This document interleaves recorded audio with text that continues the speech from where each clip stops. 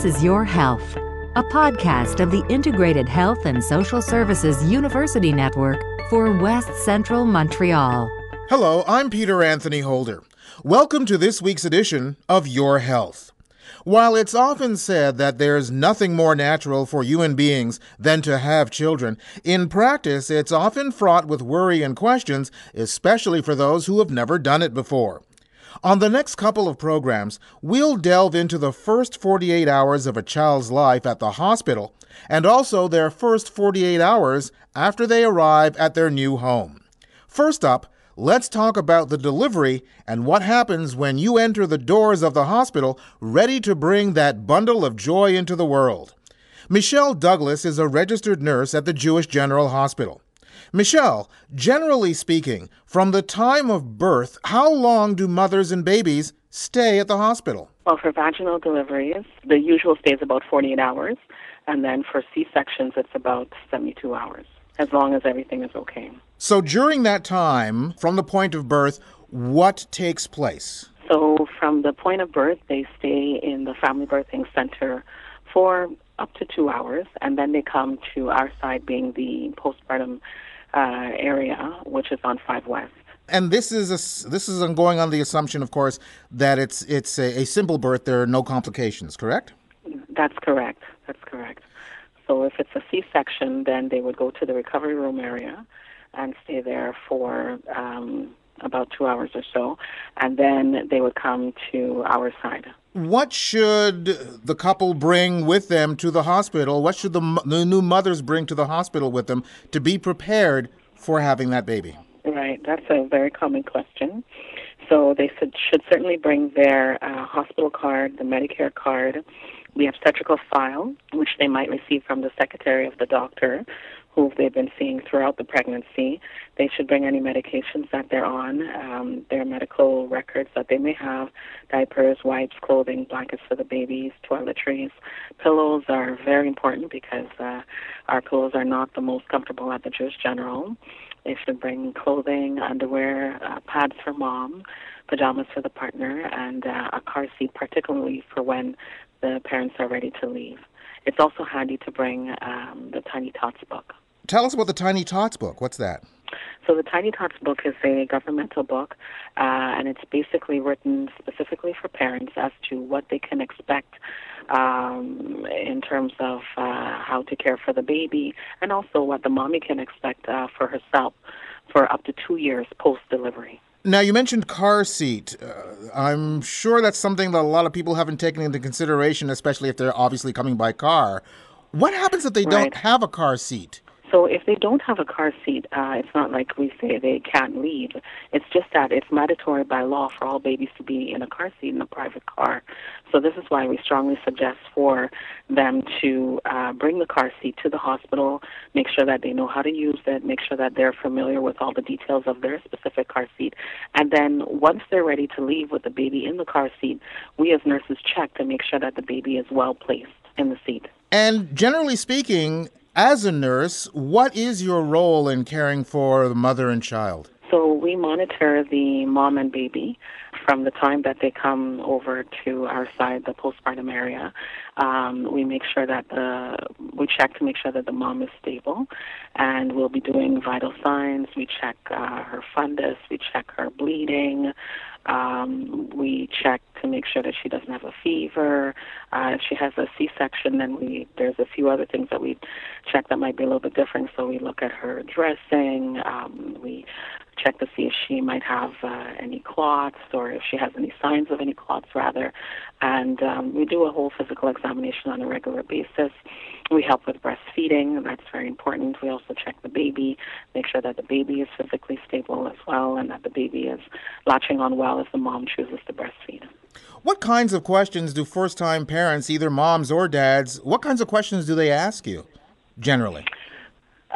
So generally speaking, they usually ask, when will my belly go down? That's a very common question that moms tend to ask. They sometimes want to know how long will the bleeding go on for. Sometimes they want to know how do I know if my baby is getting enough milk? That's a very common question.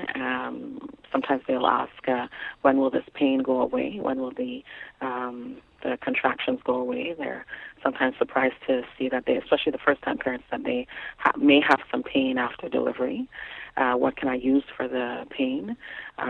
Sometimes they're concerned about the engorgement of the breast and how to manage that, what to do about that. Those are usually the kinds of questions that they may ask. Well, let's go through some of those questions in specific. The first one you mentioned, when will the belly go down? How long does that take normally? Right. So that depends from lady to lady. But one thing that they can do certainly is they can do exercises. Usually we recommend that they start that after 6 weeks postpartum. So that's usually the time that they would see their doctor for follow-up. And then once the doctor gives them the tickets to go and exercise, they can certainly start exercising after that. And that usually helps for the body systems to get back to normal. I mean, of course, from the time that they deliver to the 6 weeks, a lot of things start returning to normal. But in terms of getting back into shape, definitely exercise will help. So in terms of the time as to when they'll get back to what they were before, it's hard to say because each lady is different. Some ladies return back to their pre-pregnancy weight within a couple of months, and some take longer. It really depends on the individual. But exercise helps. You mentioned a couple of things as far as questions that are asked. One was about feeding, and the other was about pain. And I want to put those two together only because I'm sure some parents would have a concern if they're breastfeeding, if they're taking any kind of medication for pain. Is that a concern, passing any kind of medication on through breast milk, for instance? Right. So the medications that we give in the postpartum area are safe with breastfeeding, and we reassure the mom about this many times over. If there is a medication that the mom may need to take that is not safe with breastfeeding, we definitely let her know, and then we take it from there. In terms of pain control, the medications that we often prescribe are absolutely safe with breastfeeding, and she can definitely go ahead and breastfeed without having to worry about the well-being of the baby. You mentioned the two areas that first-time moms will enter into when they come in to have a baby. Can you give us a physical description of those locations? Once they get into the family birthing area, usually the first area that they go into is called the triage area. So basically there's stretchers and a little cubicle, and basically they're triaged as to where they need to go once they come. So not everyone who comes in with pain may actually be ready to have their baby at that time. So it's in that area that they decide where they need to go. Then if they are ready to go into a delivery room, they would do that. It's a private room. It has a couch. It has or a lazy boy. It's pretty spacious. It's a newer area of the hospital, and it's all private. There's a place for daddy. There's a sink. There's a bathroom. There's a shower area, so that's basically what it looks like.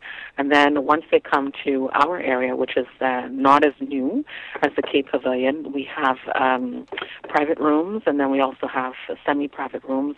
We have one public room. The public room is a room with 4 beds. So our rooms also have a bed, a chair, but it's not as necessarily as equipped as the family birthing center area.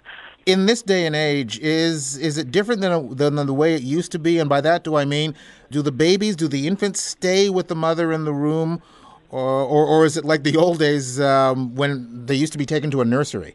In our hospital, we do strongly encourage rooming in, and by that we mean that we encourage for the baby to stay with the mom all the time, or as much as possible. And when it comes to the time of discharge, what do the parents have to do to facilitate that process? One of the things that the parents can do before the actual discharge time is they can go to the admitting office. And we do have a little subsection of admitting on our floor that they can go to, which is right next to the nursing station. And there they can get the declaration of birth papers, and they can have the assistance that they need to fill that out. And those papers need to be returned to the government by 30 days post-birth. So that's one thing that they can do to facilitate the process. Bringing the car seats is definitely another thing that they can do. And then on our side, what we do, apart from making sure that the mother and baby are physically and hemodynamically safe to go home, is we do what's called a discharge teaching. It takes about 10 to 15 minutes, and basically we go through all the things that they can expect within the next 6 weeks post-birth or post-delivery, and we review things in the package which we give to the parents, such as the vaccination booklet, information on the car seat, and we have a little pamphlet for the mom as to what to expect for herself and for the baby. We have other papers in there as well, but that's basically the overview of the package. And again, since the mom and baby are there for about 48 hours, I would assume sometime in that period before they leave, baby gets his or her first bath. Yes. What kind of process do you go through to help teach someone to do that if it's something they've never done before?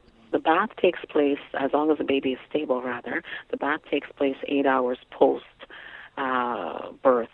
And what we do, particularly if it's a first-time mommy or if it's a mommy who hasn't had a child in a while, sometimes there's a gap in between the kids, is we do a bath demonstration. And during the demonstration, we teach them what to do, what not to do, safety measures. And sometimes, particularly if we feel that the parents are nervous or uncomfortable or anxious or just need more time, then we might be able to squeeze in a return bath demo as well. There is no instruction booklet for a baby, but you guys are the next best thing, giving all the information that a new mom and a new dad would need to know when it comes to taking care of their baby for the first time in the first few weeks of its life. Well, a lot of the instruction that we give, if not all, is written actually in the Tiny Tots book. So even, for example, how to bathe a baby is in there. Everything that we say is actually in that book. How to breastfeed, pain control, it's all in that book. So we're just basically reinforcing what is already in the book. And we often refer to page number, paragraph, and so on when we are doing our teaching. That's Michelle Douglas, a registered nurse at the Jewish General Hospital. On our next edition of Your Health, we'll let you know what the first 48 hours of your baby's life at home will be like and the role that CLSC nurses will play in it. And that's it for this edition of Your Health. Again, we remind you, if you missed any of our previous programs, you can find them archived on our website at podcast.ciuswestcentral.ca. That's podcast.ciu westcentral.ca. You'll find there all the information such as links or phone numbers that we've mentioned in the show. Also, feel free to drop us a line if there is a topic or area of discussion that you'd like us to explore on future shows. I'm Peter Anthony Holder. Thanks for joining us. You've been listening to Your Health, a podcast of the Integrated Health and Social Services University Network for West Central Montreal. Join us next week for another edition of Your Health.